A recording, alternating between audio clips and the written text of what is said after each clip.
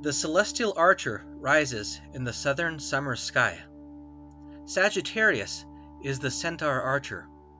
He aims his bow at the heart of the scorpion as he chases the scorpion across the sky.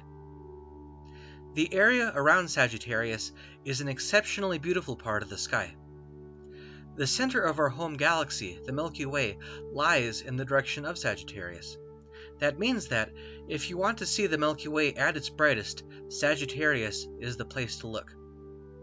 The brightest stars of Sagittarius actually make a teapot shape, and one can imagine the Milky Way as steam coming from the teapot's spout.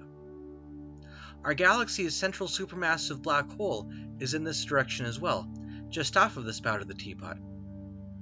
Being the direction of our galaxy's core, Sagittarius is also a prime area to explore with binoculars or a small telescope. In fact, it's harder to find a spot in this region where binoculars don't show something amazing.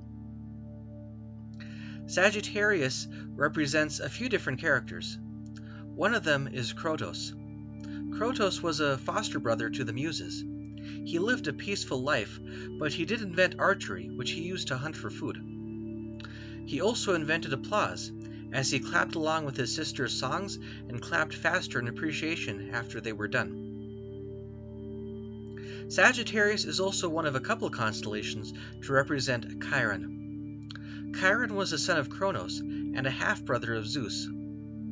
Chiron was also the greatest teacher and tutor of the classical Greek lore.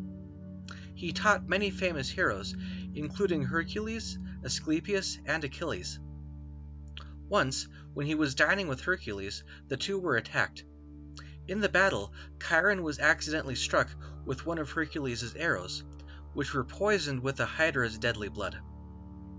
Although Chiron was one of the world's greatest healers, the poison of the Hydra's blood was incurable, and Chiron lived in constant pain.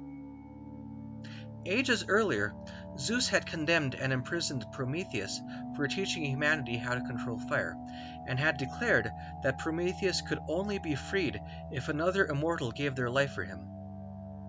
Rather than live forever in pain, Chiron renounced his immortality to free Prometheus, after which Zeus memorialized his brother Chiron with a constellation.